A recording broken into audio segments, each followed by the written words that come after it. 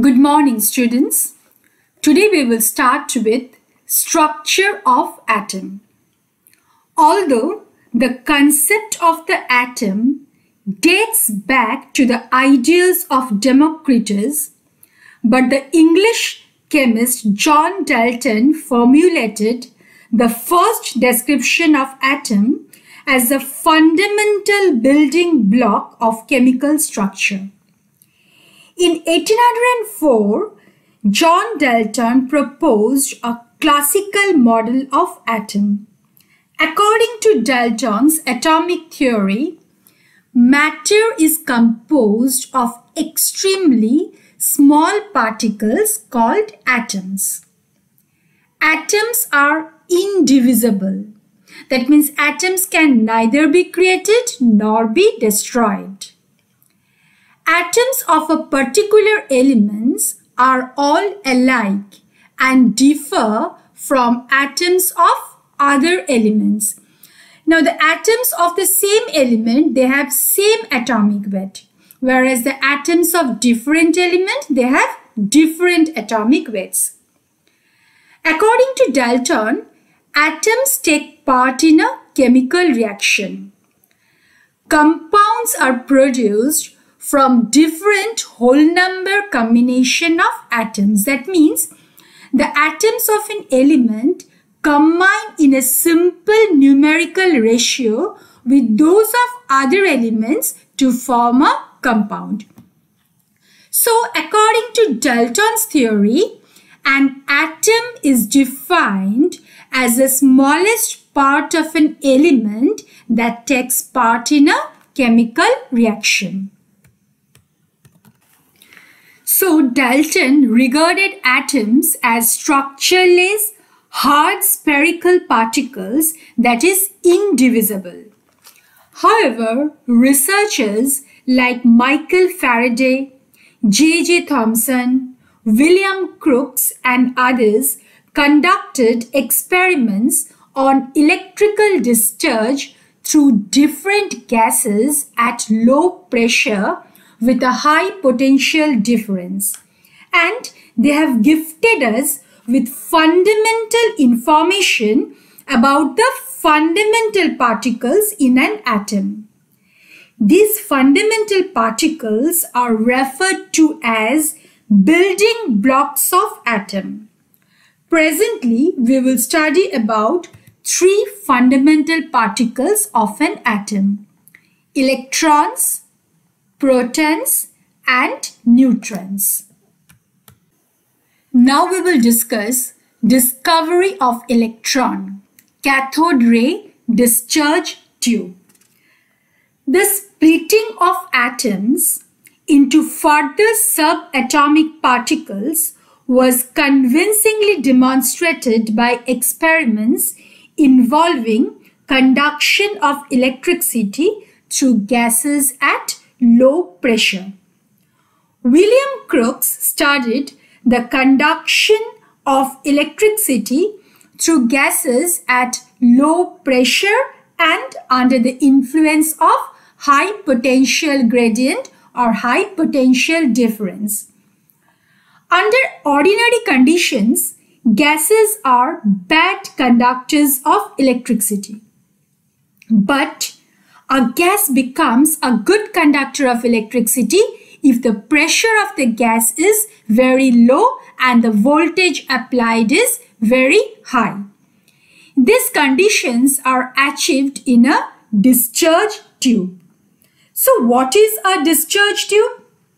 A discharge tube is a long glass tube having two thin metal plates sealed at the two ends, and these metal plates are termed as electrodes. Now these metal plates are connected to a high voltage source. The electrodes connected to the negative terminal of the source is termed as the cathode, and the electrode connected to the positive terminal of the source is termed as the anode. There is also a side tube which can be connected to an exhaust pump or a vacuum pump used for lowering the pressure of the gas inside the discharge tube. This is the setup of the discharge tube. When a gas is taken at the discharge tube and high voltage is applied across the terminal, keeping the pressure inside the tube extremely low in the range of 0.01 to 0.001 millimeter of mercury, then what happens? An electric current flows through the tube. This flow of electricity is associated with a glow or rays of light which have their origin at the cathode. These rays travel from the cathode towards the anode. Since these rays originate at the cathode, they are also termed as cathode rays. Now let us discuss the properties of cathode rays. Cathode rays originate at the cathode and travel in straight lines.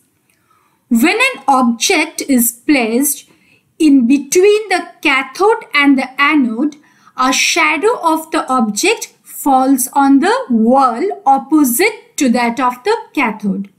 We know that a shadow can be formed only when the rays travel in a straight line. So cathode rays travel in straight lines and they originate at the cathode. Cathode rays possess kinetic energy and are composed of material particles. When a small paddle wheel is placed in the path of the cathode rays, the wheel starts rotating. This mechanical motion of the paddle wheel is possible only when these rays possess kinetic energy and are composed of material particles. So, cathode rays possess kinetic energy and they are composed of material particles. Cathode rays gets deflected towards the positive electrode when passed through an electric field. When an electric field is applied to a stream of cathode rays, they deviate from their normal path and get inclined towards the positive electrode. This deflection of cathode rays towards positive plate or positive electrode clearly indicates that these rays are negatively charged. So cathode rays are negatively charged. Cathode rays gets deflected from their normal path when passed through a magnetic field. The effect of magnetic field on cathode rays further supports the fact that these are composed of charged particles. Cathode rays produce fluorescence when they strike the glass wall of the discharge tube. Cathode rays produce ionization in gases. This property supports the view that cathode rays possess kinetic energy and are composed of material particles. When passed through a gas, these energetic constituent particles of cathode rays attack on the atoms of the gas and force them to get ionized. Cathode rays produce X-rays when they strike heavy metals. When cathode rays are made to fall on heavy metals such as tungsten, silver, copper, etc., X-rays are produced. Cathode rays produce heating effect. When cathode rays are made to fall on a thin metal foil, they heat it. The particles constituting the cathode rays have a fixed charge to mass ratio. That means the cathode rays, they have fixed E/m ratio. This ratio does not change with the gas.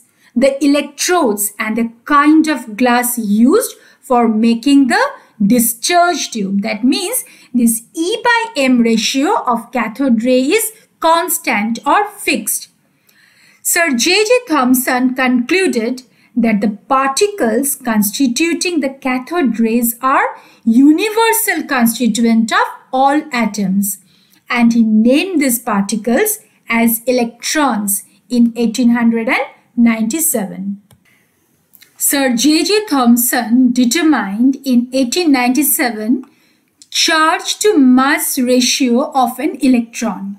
So E by M according to J.J. Thomson is equal to 1.78 into 10 to the power 8 coulomb per gram. Millikan determined the charge of an electron. E is equal to 1.6 into 10 to the power minus 19 coulomb. So E by M according to Thomson is equal to 1.78 into 10 to the power 8 coulomb per gram, whereas the charge of electron E is equal to 1.6 into 10 to the power minus 19 coulomb. Putting the value of E, that is the charge of electron, in equation 1, we can calculate M, and the value of M comes out to be 9.1 into 10 to the power minus 31 kg. So, absolute charge and mass of an electron. What is E? E is the absolute charge of an electron, which is equal to 1.6 into 10 to the power minus 19 coulomb. And what is the absolute mass of an electron? M is equal to 9.1 into 10 to the power minus 31 kg. Now, relative charge and mass of an electron. Electron is said to have a charge of minus 1 unit. The mass of an electron is about 1 by 1840, that of hydrogen atom, and so it is treated as negligible. So in our next class, we will learn about anode rays and proton. Thank you.